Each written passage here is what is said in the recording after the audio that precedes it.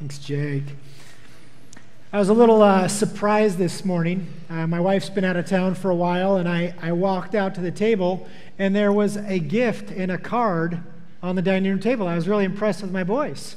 So they came out a little while later, and I was kind of excited to open it, and they said, "Yeah, Dad, if you behave yourself all day, after dinner, we're going to let you open that gift up and read the card." Don't you hate it when they use your own playbook against you? Well, anyway, I was thinking about Father's Day and graduations this week, and I just pulled up a few old videos of my boys that are about 10 years old. This first video is a video of my son, Caden, and I'll throw that up there. What did you do? I'm stuck in. Where are you stuck? I'm stuck in a cage. What cage? I need to come out. But Isn't that so cute? My youngest has just always been an adventurer. We never know what he's going to do. And when we put up this rabbit cages in our backyard, he was just convinced that he was going to sleep out there with the rabbits till his hair got stuck in the cage. But anyway, that was my son Kate about 10 years ago, and this is my son Noah about 10 years ago. I'm about to go quad biking. Oh, yeah. Let's see a tough biker look. Grr, where's your girlfriend? Yeah. When I went through the family videos, he is just the narrator of everything, explaining everything that's taking place. And a bit fun to look back at those. I was feeling a little nostalgic this week. My oldest son is starting high school next year, and my youngest son is going to middle school. Now, just to explain to you guys, I'm not old enough to have a high schooler. It's just by a technicality, okay? So just telling you. And when you see him out on the courtyard today, no, he is not as tall as I am. I'm just slouching. So just remind me to stand up straight so I can use that quarter, or eighth, or tenth of an inch over him as long as I can. But it's Father's Day, and it really does fly by, doesn't it? Doesn't it go fast? I was just thinking about the questions that are asked around the dinner table. Now, again, I'm at that age where if they actually have their mouths empty for 5 seconds, the questions are pretty profound. But it gets tougher each year, the questions that they ask around the table. When they're little, when they're that age, it just starts out with, why can't I do that, Dad? And, as dads, we're full of wisdom. We say stuff like, because I told you so, that's why you can't do that. Then the questions, they evolve. They see things on the news, they hear things at school, and they ask questions like, Dad, why do people do bad things? In the depth of our fatherly wisdom, we say things like, well, because.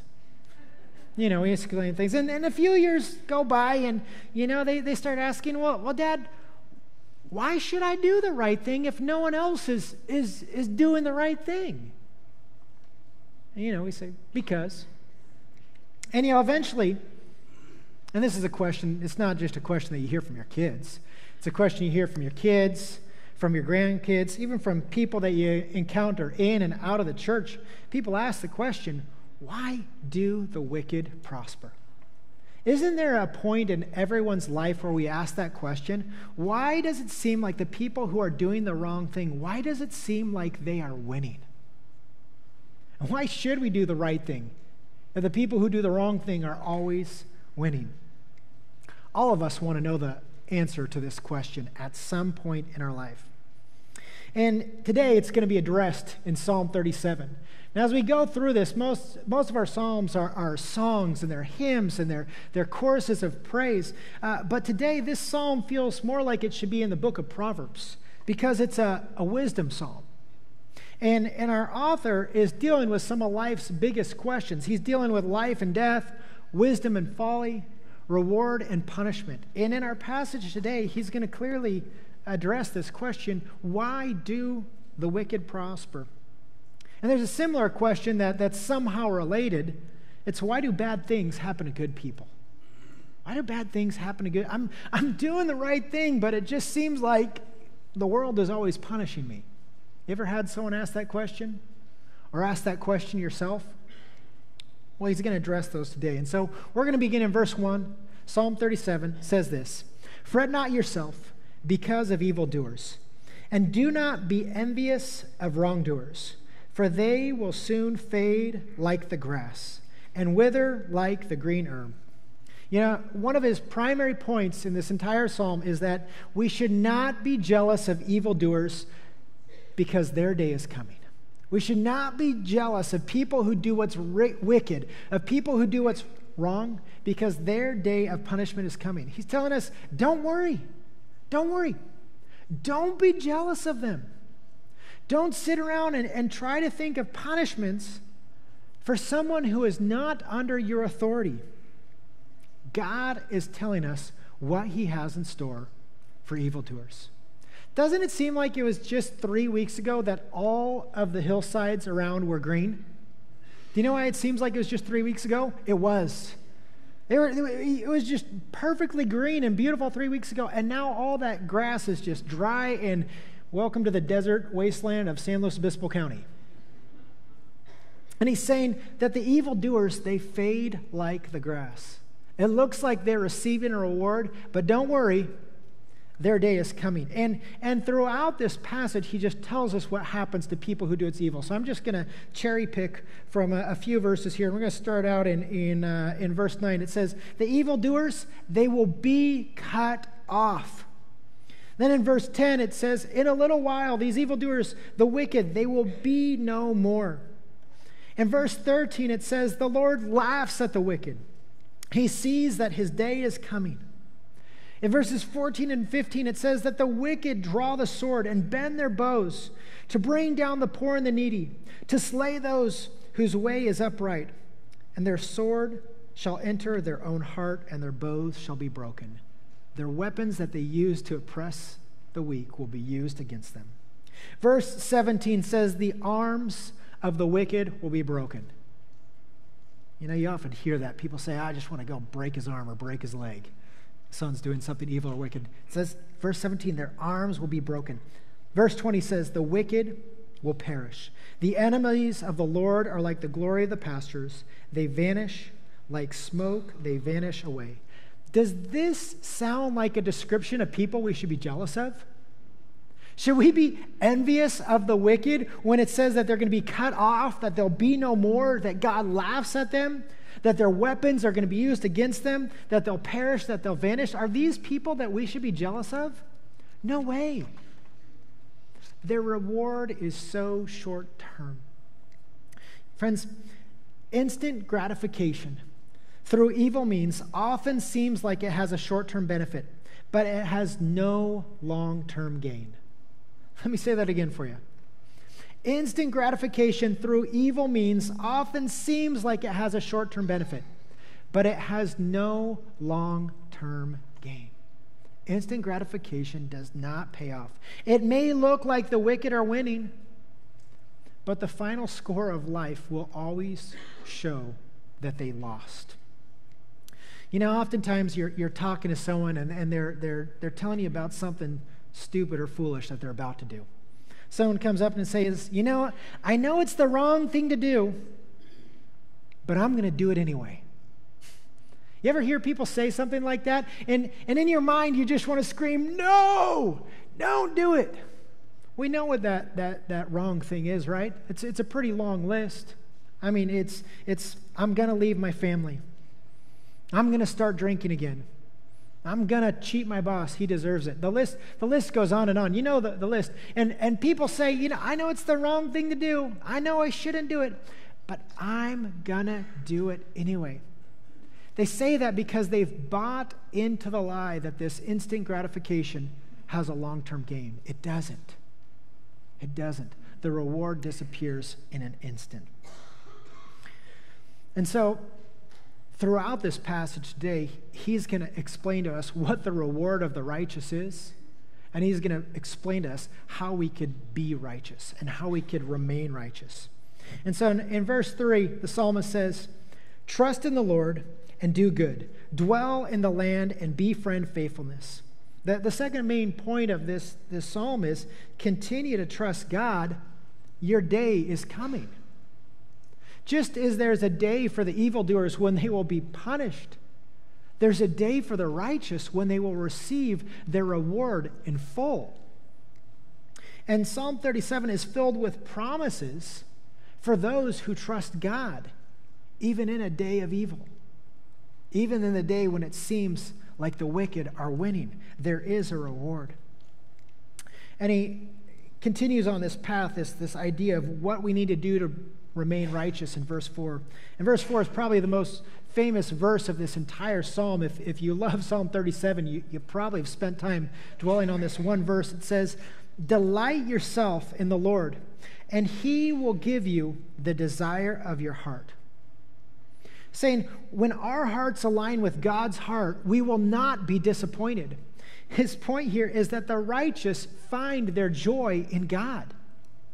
The righteous find their joy in God. They don't seek satisfaction apart from him. They find it in him and through him. You know, John Piper made an entire writing career off this one verse. He, in his book, Desiring God, he says, God is most glorified in us when we are most satisfied in him. When we say, you know what, I'm going to find my joy in what God has to offer. I'm going to seek my joy in God's promises, and I'm not going to try to find my joy in what the world has to offer. It says that he's glorified and we're completely satisfied. That satisfaction, that idea of like after just a great meal, how you just feel good. It tasted good, it felt good, you just feel satisfied. He's saying that satisfaction that we long for as human beings, it comes from tying our joy to God. The wicked are looking for instant gratification through evil means, but the righteous find their satisfaction in being aligned with God and his promises. And so he continues to say in verse 5, he says, "Commit your way to the Lord. Trust in him, and he will act. He will bring forth your righteousness as light and your justice as the noonday." You know, verse 6 is a really important one to hang on to. Have you ever done the right thing and been accused of doing something that's wrong? You ever had people make false accusations against you? Question your character, question your motives, slander you in different ways? He says, for the righteous, he brings forth their righteousness to light and their justice as the noonday. His promise here is that the righteous trust God even when they're persecuted, even when there's false accusations against them. The righteous trust God. This is often the hardest thing to do in life, is to trust God. Oftentimes we want to defend ourselves or to protect ourselves or to make things right for ourselves. And he's saying, no, the righteous, they simply trust God. You know, if we've committed our way to God and we're choosing to walk on his path and choosing to do what he says, we don't need to defend ourselves or to protect ourselves. We just need to allow our character, the testimony of others, and most importantly, God's testimony to defend us. The righteous trust God at all times. In verse 7, he continues to instruct us how to be righteous. He says, "Be still before the Lord and wait patiently for him." The third thing that the righteous do is that the righteous wait for God. As I said before, you know, in this game of life, it often looks like the other team is winning, but you always wait for the final score. Now, a year ago, I did one of my most favorite things with my sons. I took them to a Dodger game. Not a baseball game, I took them to a Dodger game, all right? I love going to Dodger Stadium. And going to Dodger Stadium is really interesting. Usually there's 5,000 people there at the end of the game. There's 50,000 people there by the third inning. And if the Dodgers are losing, there's 5,000 people in the stadium at the end of the game, all right? I mean, that's just how LA fans are. It's just how it goes. And it was a miserable game. It was slow, it was boring, there weren't any home runs, and the Dodgers were losing. And my sons were begging me. They said, "Dad, everyone's leaving. Can we just go?" No, we can't go. And there's about 5,000 people left in the stadium, and I put on my preacher voice, and I began to tell my sons the stories of how I fell in love with Dodger baseball. It was 1988. I don't know why, but the World Series was on the TV in my parents' house, Game 1. I probably had never watched a baseball game in my life up until that point, and I married a very educated guess that I should cheer for the Dodgers because they were blue, and my favorite color at the time was blue. Makes sense, right? So anyway, I am cheering for the blue team, 1988, and the blue team is losing throughout the entire game. And I don't know how I had the patience to stick with this game as a little kid, but I'm just watching and watching. I probably just didn't want to go to bed. Anyway, I'm watching this Dodger game, and we're down to the bottom of the ninth inning. 2 outs, runner on second, and they send this old man, Kirk Gibson, to come limping up to the plate. And literally, he looks like they should push him up in a wheelchair. And he is facing the best reliever in all of baseball, Dennis Eckersley, sidearm, sinker ball thrower. He's whipping it up there, mid-90s, and you think, this guy can't even walk. He doesn't have a chance.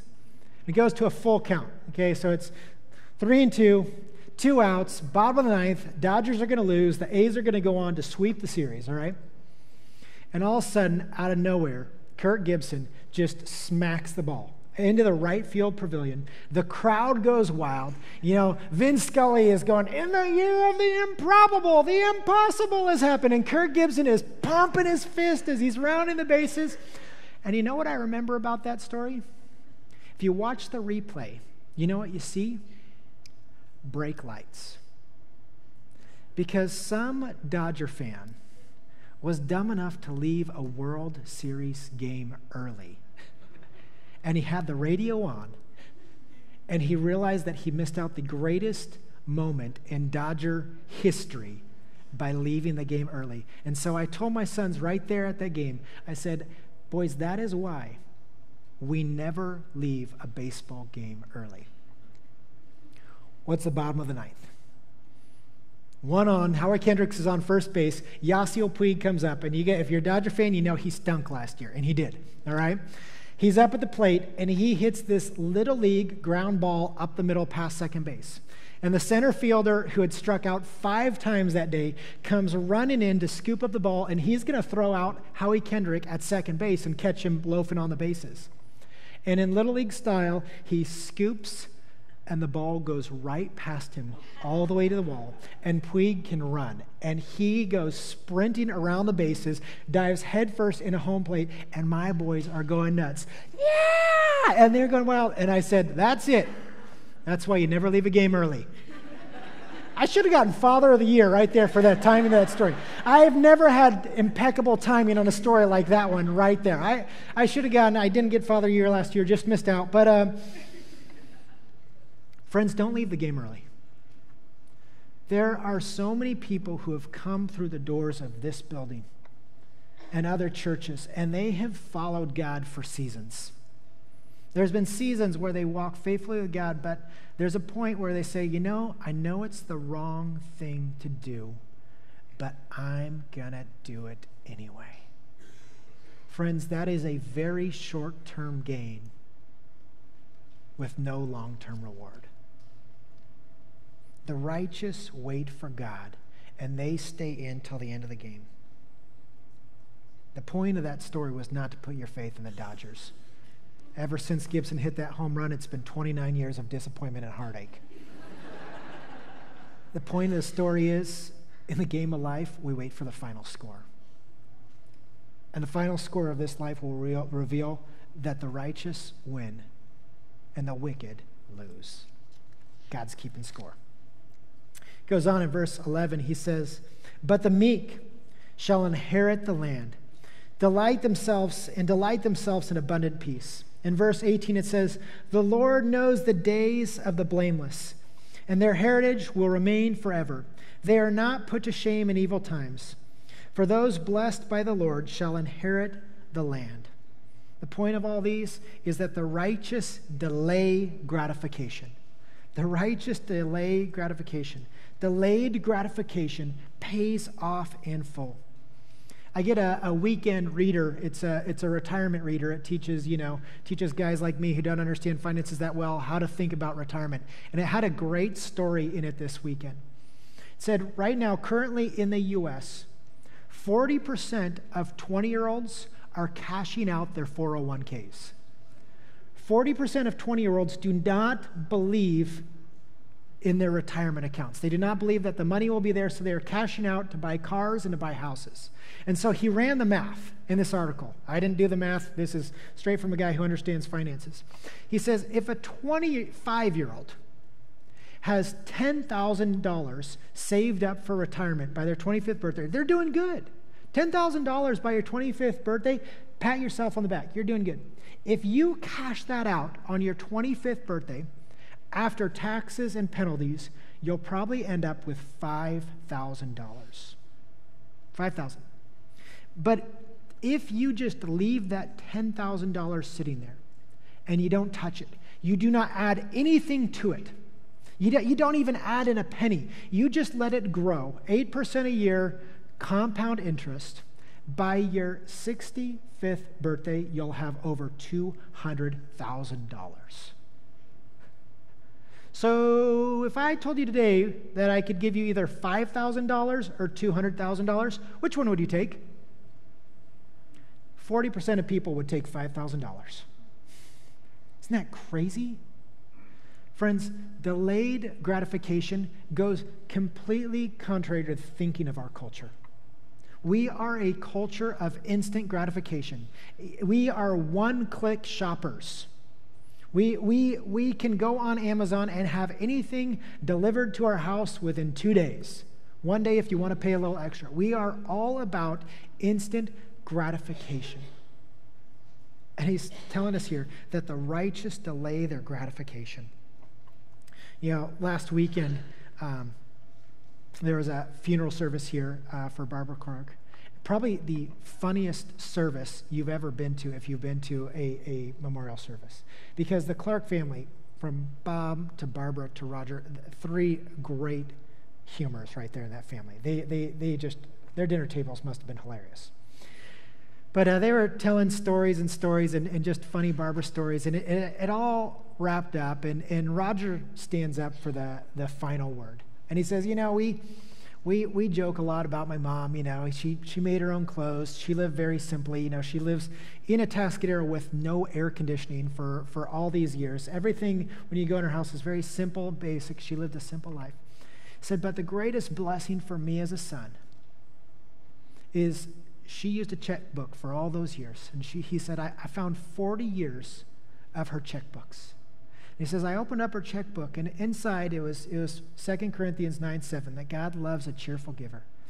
And he says, I could see 40 years of my parents' faithfulness. And he says, right now, I know my parents are receiving their reward in full. Just what a testimony is that? That testimony of delayed gratification. Seeing your treasure as being in heaven, not here on earth where rust and moth can destroy. Verse 23 goes on, he says, the steps of a man are established by the Lord, when he delights in his way. Though he fall, he will not be cast headlong. The Lord upholds his hand. Verse 39, it says, the salvation of the righteous is from the Lord. He is their stronghold in times of trouble. The Lord helps them and delivers them. He delivers them from the wicked and saves them because they take refuge in him. He's saying right here that the righteous have God's full attention. Even when we fall down, God's there to pick us up. Even when we can't stand on our own, he's there to hold our hand. The righteous have God's full attention.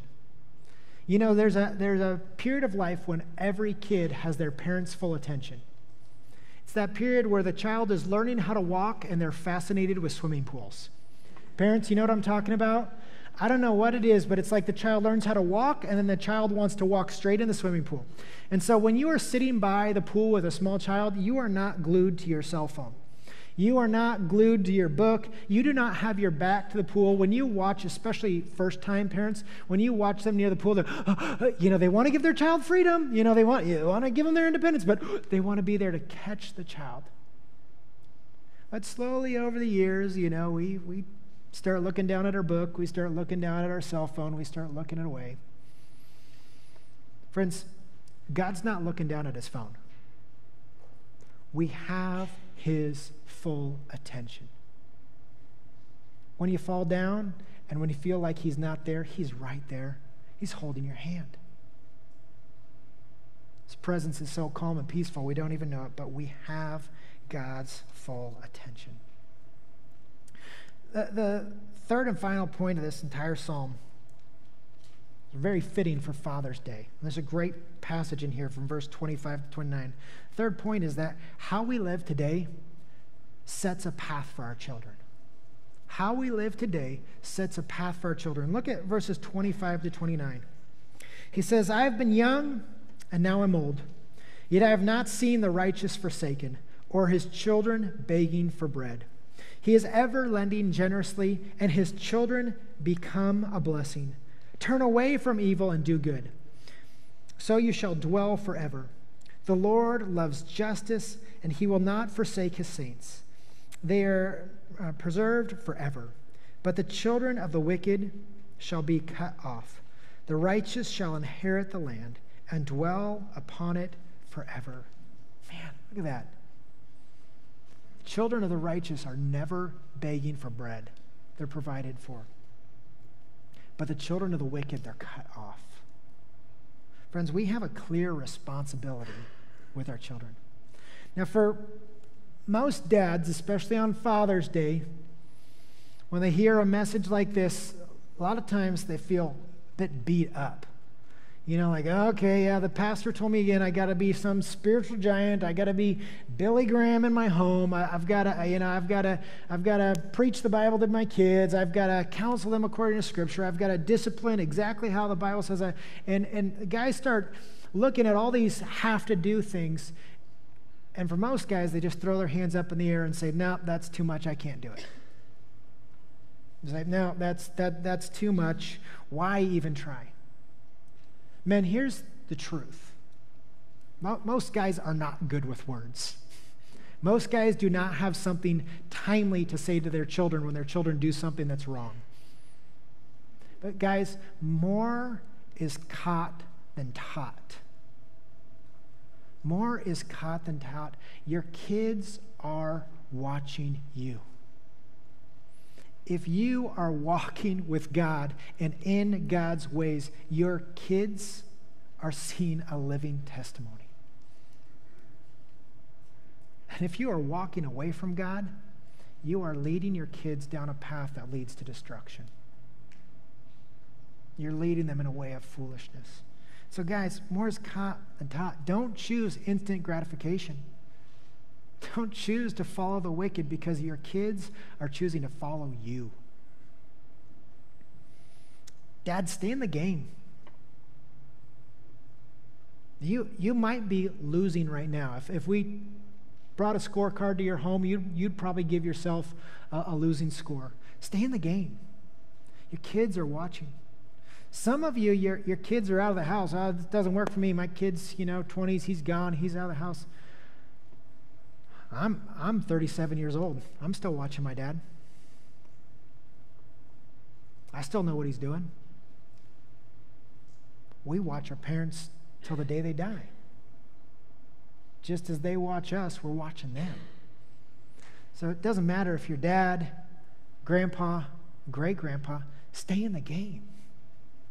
Your kids, your grandkids, your great-grandkids, they're watching. And they need a role model.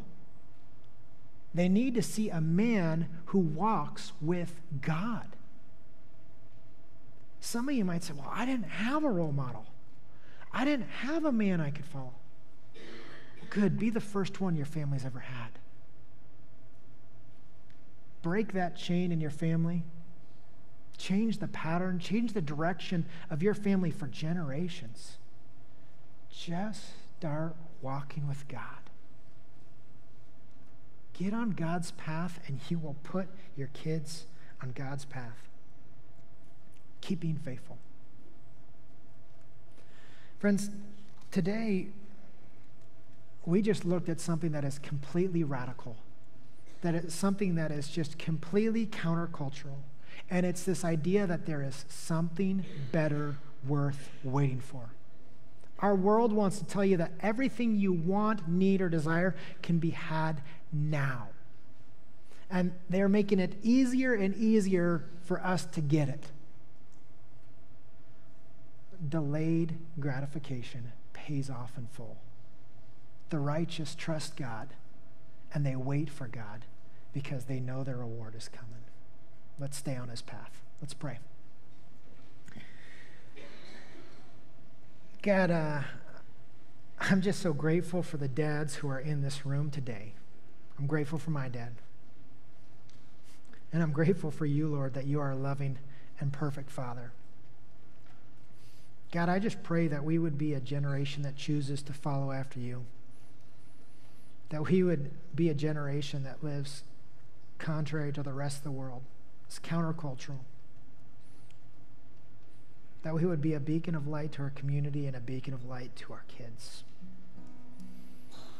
God, as we give our offering right now, Lord, we're just reminded that our reward's coming.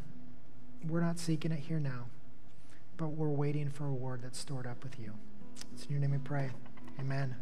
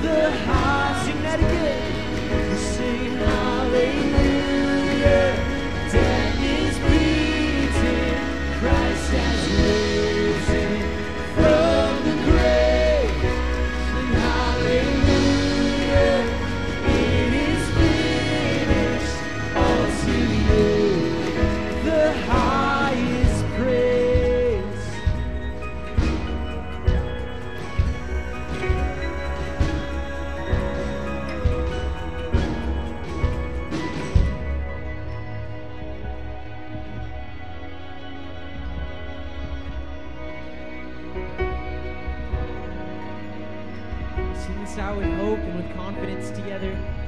Where there was sin, your love rushed in.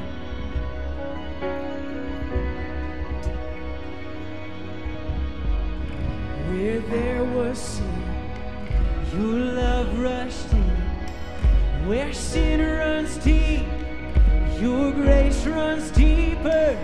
For all enslaved, the ransom paid. Light of the world, yours is the power. Where there was sin, your love rushed in.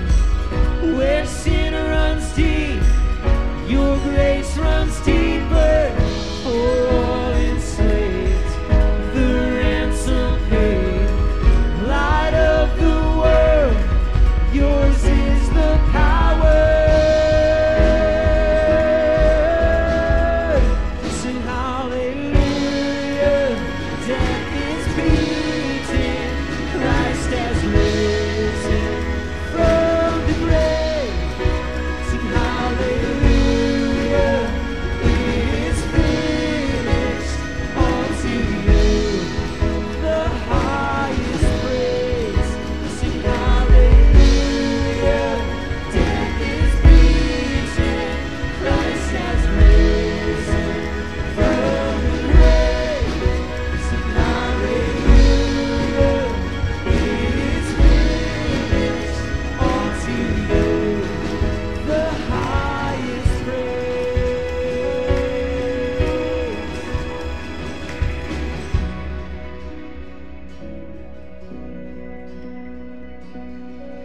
on that cross of Calvary.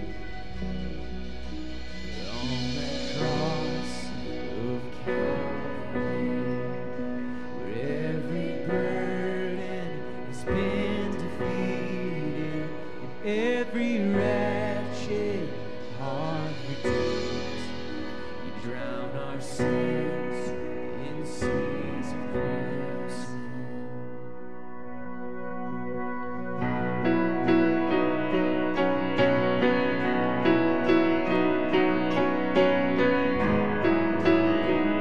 Lord, today we build our hope on you and you alone. Come on, sing, my hope is built. Hope is built on nothing less than Jesus' blood and righteousness. I dare not trust the sweetest friend, but wholly trust in Jesus' name. Sing it again, my hope is built on nothing less than Jesus' blood and righteousness. I dare not trust the sweetest friend, but wholly trust in Jesus' name. Sing Christ alone. Oh, Christ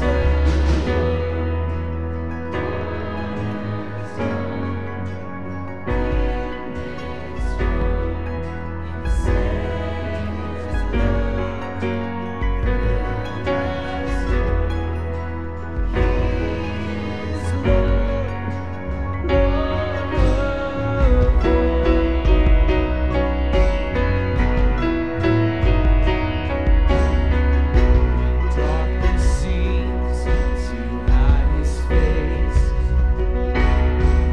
I rest on his unchanging grace. In every high and stormy day, my anchor holds thee. Yes, Lord, our anchor holds thee. Oh, my anchor holds thee in faith. Come on, church, lift it up together. Christ alone, cornerstone, weak made strong, in Savior's love through the storm. He is Lord, Lord of all.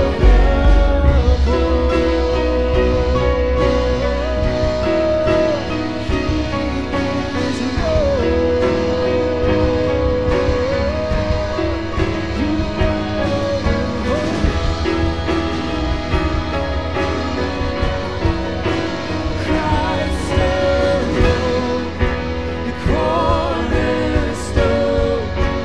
weak made strong, in the Savior's love through the storm. He is Lord, the Lord of all.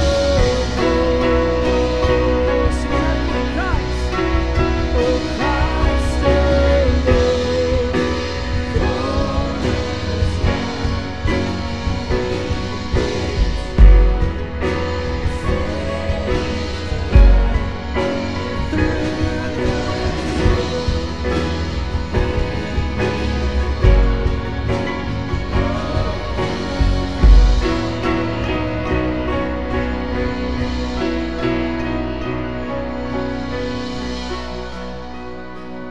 You know, my boys think it's pretty funny that I have to wait till dinner to get my present.